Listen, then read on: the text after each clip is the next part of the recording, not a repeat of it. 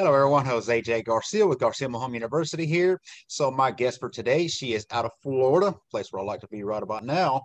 She's a real estate investor, a realtor, and an entrepreneur. Lindsay, how are you? I'm doing good. How about yourself? Doing great, doing great. Yes. So, what part of Florida, if I may ask? I'm over on the Space Coast, so like Cocoa Beach, NASA.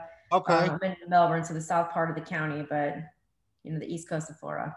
Nice, nice. Yeah, so I seen a lot of the stuff we were talking off air there for a minute, a lot of the flips, and you are killing it out in the market. Got a lot of questions on that in real estate regarding anyway. But for people that don't know you, tell us a little bit about yourself. Well, actually, I got my real estate license back in 2015. I started out trying to do the retail side. Then I had somebody approach me probably later that year, early 2016, about this thing called wholesaling, which kind of intrigued me a little bit. So I started diving into that. And then later in 2016, I started working with a pretty big wholesale company out here in Central Florida. Um, I did that for a couple years. And then 2017, I said, I'm going to get my first flip. So I made that a goal throughout the year. December 18th of that 2017, I finally closed my first flip. It was a short, right down to the finish line right there, but I did get it. And then I just decided to start flipping more and more and got out of wholesaling. And that's predominantly what I'm doing now. So Okay. Interesting. Yeah. So what would you say are the major challenges when you did get starting into flipping? And I think most real estate investors, when they get into, it's probably wholesale what they get into first, and they kind of progress more into. But when you did get into the investment flips, what were some of the major challenges? More so. I didn't have any clue what I was doing, to be honest. So that was a challenge in and of itself. When you get into flip, a lot of people, I want to flip, I want to flip, but there's a lot more to it than what people may think. So what I did is I actually partnered with somebody who did know what they were doing. However, it was up to me to make a lot of the decisions. I think one of the biggest struggles with people starting in the business is finding the contractors. Mm. I was very fortunate in the fact that, I was in the service industry for a long time locally, so I knew a lot of people. So I, just started making those connections when I had my first flip. My biggest goal was to try and find the people that I wanted to use and not so much the people that my partner had, just so I could get that experience. So really, I just, went out there, I asked, like, who do you recommend? And I just tried to get these people that I didn't already know or have by, a strong referral basis, which I think is extremely important. Absolutely. But you already said one thing that caught my attention there, and that was you didn't know what you were doing, but you made it happen. You still took initiative. You took that leap of faith. You went at it, and clearly you know what you're doing now. So it was that initiative startup. Too many people, I coach people how to do mobile home investing also. And it's always that, well, I just don't know enough yet. I just need to, it's always that hold back, hold back, hold back. And they're never going to be ready. Analysis paralysis. It's a thing. Yes, yes, it is. Yes, and the thing is, like, you're never gonna know everything because even if you learn so much, by the time when you get out there, you're gonna find those oh my gosh kind of moments that wasn't in the book. It wasn't supposed No, to be, no. So definitely huge on that. Without disclosing too much of your business, how many deals have you flipped to date? I think the last time I counted, I think I might have closed 16-ish. So I 16. have, I have five active right now. One I'm closing on Monday of the five, actually six, because I got two closing. So I've got four fully active and then two that I'm, closing to buy right now. Right, right. Now, are So these mostly single family or do you do any multi-door kind of investments? just mostly single family. Yeah, that's just predominantly what I focused on. I haven't really dove into the multifamily just yet. However, there was a triplex oceanfront that caught my attention that I was trying to get, There but you somebody go. snagged it right out from under me. I was mad. Oh, So, yeah. So when it comes to the properties themselves, what are some of the things you find unexpectedly during the rehabs? well, I mean, I can honestly say the older the house, the more problems you're going to run into. I actually just did my first 1950s house, and Mm, I did everything. Complete repipe, complete rewire, roof, windows, everything from top to bottom. But with that, you start opening things up. I didn't think I was going to have to do a full rewire. I did knew that I was going to have to do a repipe. So I just think that the older the houses are, you have to take some of that into consideration. There's just my one of my biggest philosophies is like when you start opening things up, you find more things. So Yeah. that's just something you always have to prepare for. At the end of the day, always have that oops factor budgeted into your original budget. Yeah, So, absolutely. Well, it is said there's no investment the same, there's no deal the same, no investor, it goes on. Is there one investment you can think of you were just glad you got it done over with? my first flip. Usually the I'm hardest, not right? gonna lie, that one took me a year. Oh, That one wow. took me a year, yes. There's a lot of things that I was one of those situations what could go wrong did go wrong. Maybe the guidance that I could have had would have been, could have been a little bit better. But yeah, that was probably my number one, like, was ready to close that one up. But I wasn't going to let that stop me. I There was you like, all go. right, it's a great learning experience. Now, how can I be better for the next several ones? But yeah, that one was very challenging. It was also a big project too. So, Well, big project, the first one, those are always the hardest. That's the intro too. Welcome to real estate investing for sure. Now, in comparison to, what would you say is your best investment, the best deal? I mean, that's tough to say because I got a couple good ones right now. I got one right now Well, they that's get over better. on the beach. That's on the beach. That there's a new comp that just gave me an after repair value of almost $100,000 more than what I originally Wow. budgeted or intended. So that could be my best deal. So get back to me in about 4 months when I finish that one up, and I can maybe revisit that. But honestly, other than that, I had actually a really good, solid deal. The one that I'm closing on that I just finished up, that was the 1950s house. That one's going to be a pretty big, probably the most profitable one yet. Okay. Well, there you go. Good stuff. So, as you may be aware, I am a mobile home investor. I call it the hidden side through real estate. I coach and, of course, teach other investors how to do it. Have you ever invested in mobile homes or thought about mobile homes? I have not. I actually my old company that I worked for, who wholesale, he just started getting into mobile homes pretty in depth. But it was just something like we had one of the guys that actually pulled a lot of wholesale deals from mobile homes and started specializing that, which where I think led into some of the mobile home parks. But I was gone by that time, so I haven't personally dove into it. I thought about it, but you know how that can go. There's so many different ways you can make money, and it's I just started focusing on the flips, and that's where I've been. Well, if you do run into one or some, you know where to reach out to now. I'd be Absolutely, I happy to thought about put. it. Absolutely. Hey, add two. Why not? Do you think having a license being a realtor gives you an edge when it comes to investing? I mean, it doesn't hurt. Is it necessary? Not by any means, but it doesn't hurt. So, for me, I have certain relationships with the realtors that, aside from the brokerage that I work with, when I list my own properties, I just, I get to list it for a flat fee. So I save some costs there on the back end. I do have access to other things, but at the end of Hmm. the day, you don't need it. So does it hurt? No. Does it benefit? Yeah, you can benefit from it, but it's just not a necessity.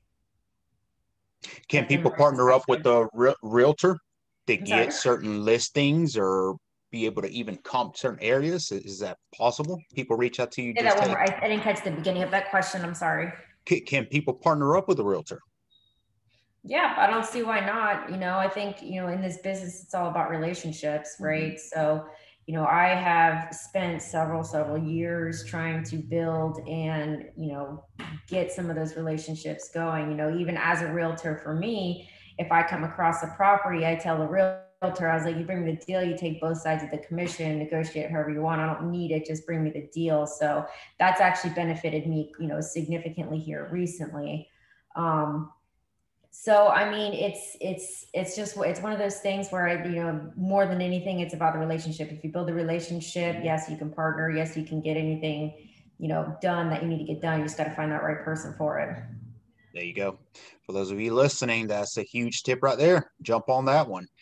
You dress for success anyway. I've seen a lot of the media you post. Let's talk about appearance real quick, especially getting into even mobile home real estate investing. How important would you say appearance is? Um, Florida's pretty relaxed. I will say that. You have a lot of realtors and things of that sort. They're not always dressed up to the top notch, but I think in different markets, yes, it absolutely matters. For me, it's just more about being me, real, and who I am. This is who I am. This is what you get. So actually, my my appearance mostly is cowboy boots and jeans, right? But not when it's 100 degrees outside.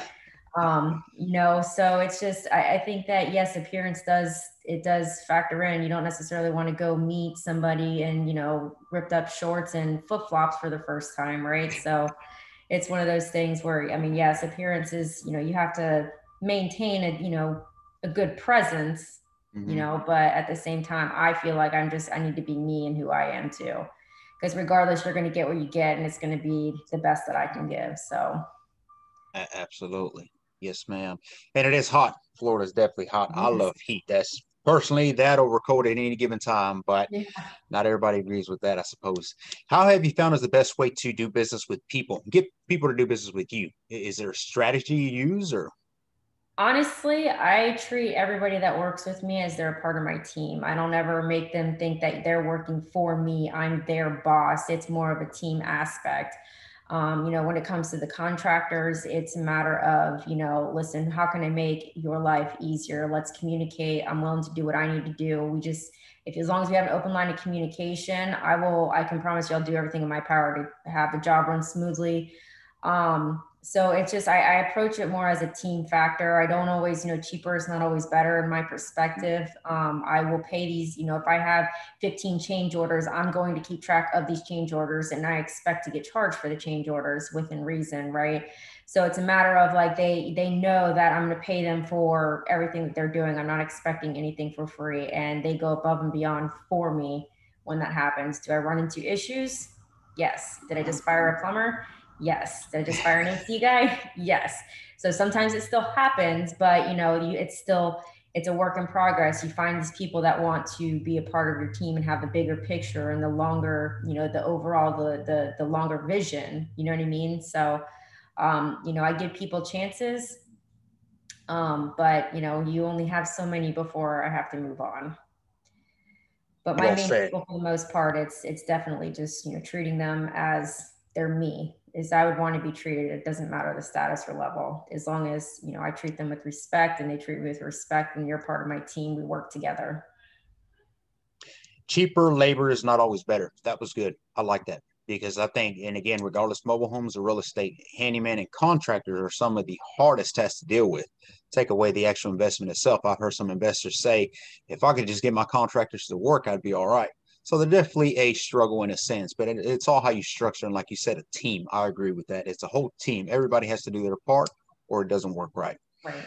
What do you think keeps you going? Keeps you killing it like you are? Honestly, I just love the challenge. It's like, all right, well, now I can do two houses at a time. Let me try three. All right, now I can do three. Let me try four. So it's just like I always try and just take on more and more and more, just to see what I can handle, Yeah. just keep that plate full. And, when the opportunities, especially in this market right now, if there are opportunities there, I'm just going to grab it. I've obviously had to make some adjustments in my numbers to be able to have these opportunities. But at the end of the day, I mean, I love the challenges. I love I love project managing. I didn't realize how much I actually love project managing until I started doing a lot of this. So, I love being able to do the designs and just be creative and try to add value, in certain places when and where I can. And, I just ultimately the challenges, let me get a couple more. Let me see if I can run 8 at a time. I don't know if that's possible yet, but, you know. Speaking like a true entrepreneur. I like it. Yes, ma'am. So, what's one thing you could say to somebody getting started, trying to get into investing?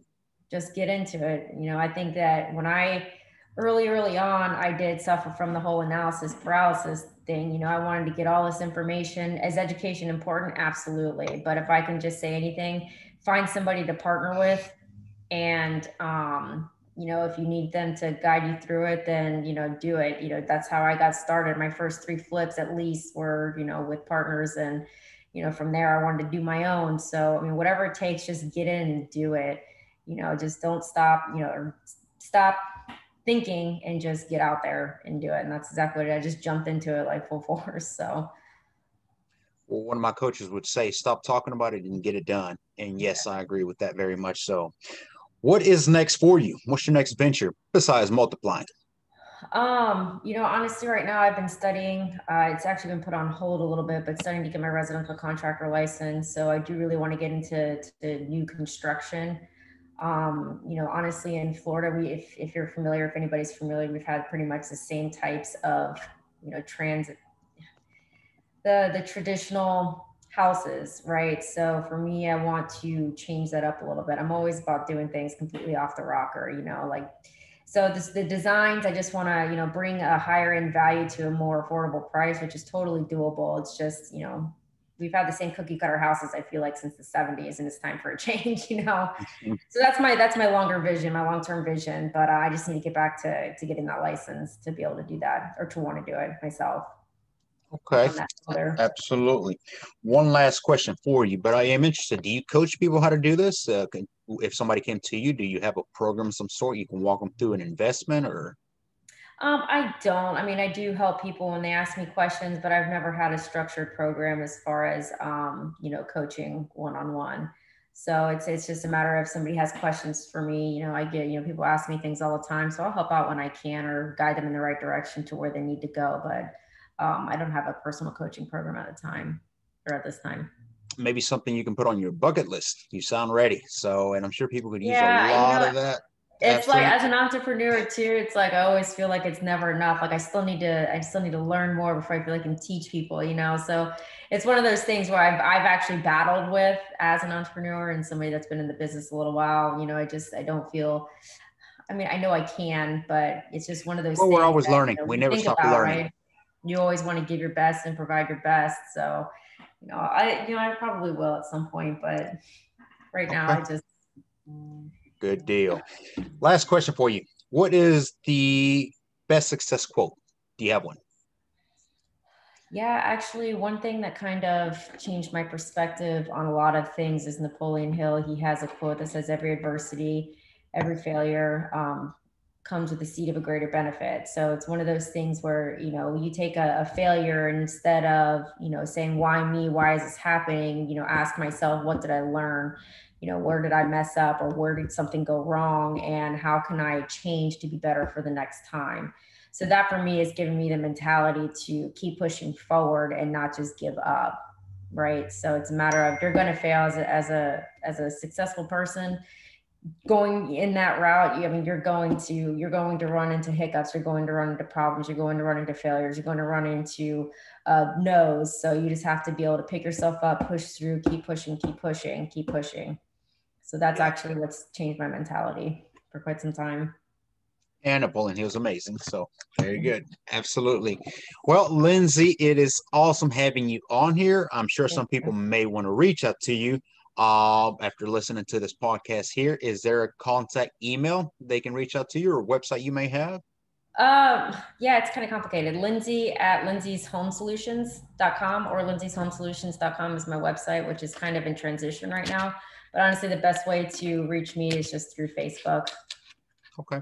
And we'll Facebook is add those links probably, to the bottom of this video. So for those of you listening in, you can just click on that and reach out to Lindsay. I'm sure she'll help you the best of her ability. But all right, Lindsay, it has been awesome having you on here. I'm sure we'll talk again.